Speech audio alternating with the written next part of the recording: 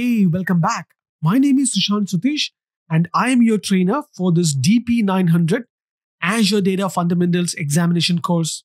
In this video, we're going to learn about get started with building with Power BI. In this lesson, we will learn about how Power BI services and application work together, and we will explore how Power BI can make your business more efficient. And towards the end, we will learn about how to create a compelling visuals and reports. So without wasting any more time, let's get into it.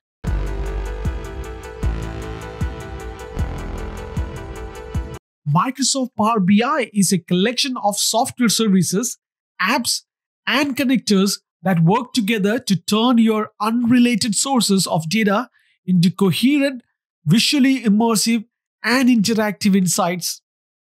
Whether your data is a simple Microsoft Excel workbook or a collection of cloud-based and on-premises hybrid data warehouses, Power BI lets you easily connect to your data sources, visualize what's important, and share that with anyone and everyone you want.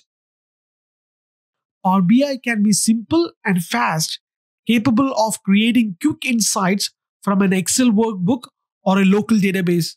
And Power BI is also robust and enterprise-grade ready, not only for extensive modeling and real-time analytics, but also for custom development.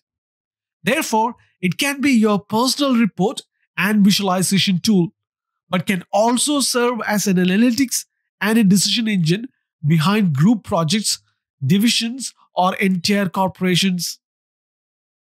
And Power BI consists of a Microsoft Windows desktop application called Power BI Desktop, an online SaaS service called Power BI Service, and mobile Power BI apps that are available on any device, with native mobile BI apps for Windows, iOS, and Android.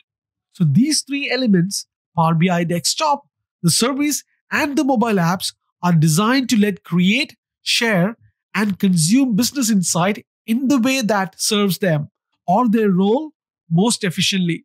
So how you use Power BI might depend on your role on a project or a team.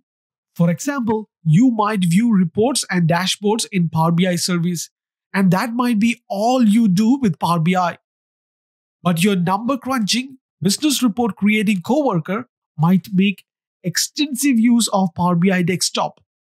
You also might use each element of Power BI at different times, depending on what you are trying to achieve or what your role is for a given project or effort. So everything you do in Microsoft Power BI can be broken down into a few basic building blocks.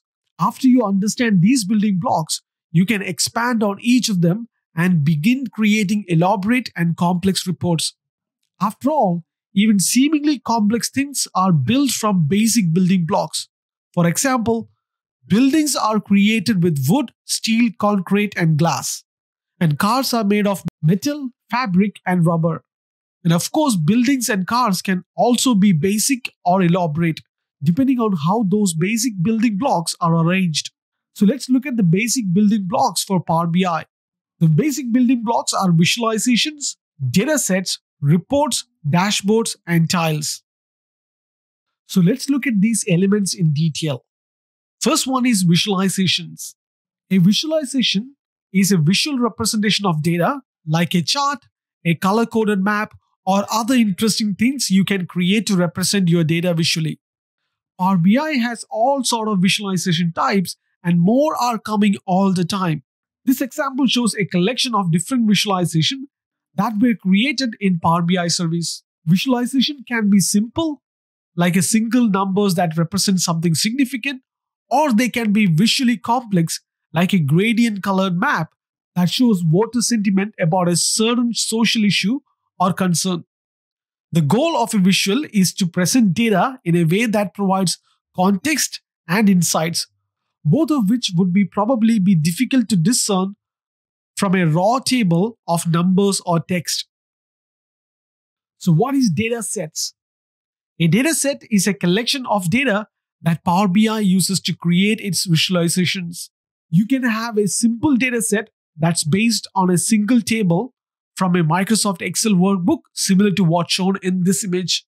Dataset can also be a combination of many different sources which you can filter and combine to provide a unique collection of data for use in Power BI. The next element is reports.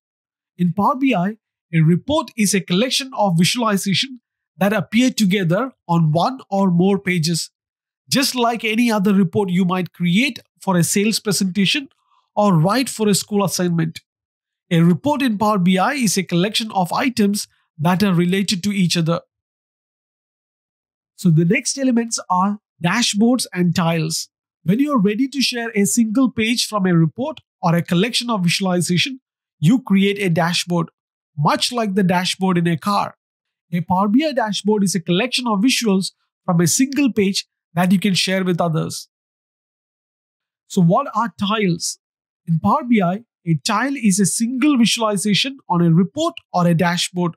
It's the rectangular box that holds all the individual visual. When you are creating a report or a dashboard in Power BI, you can move or arrange tiles however you want. You can make them bigger or change their height or width and snuggle them up to other tiles. Alright, so that concludes this module 4. Now in the next video, we're going to quickly do a knowledge check on all the things what we have learned on the previous videos. So I will see you on the next one. Till then, take care.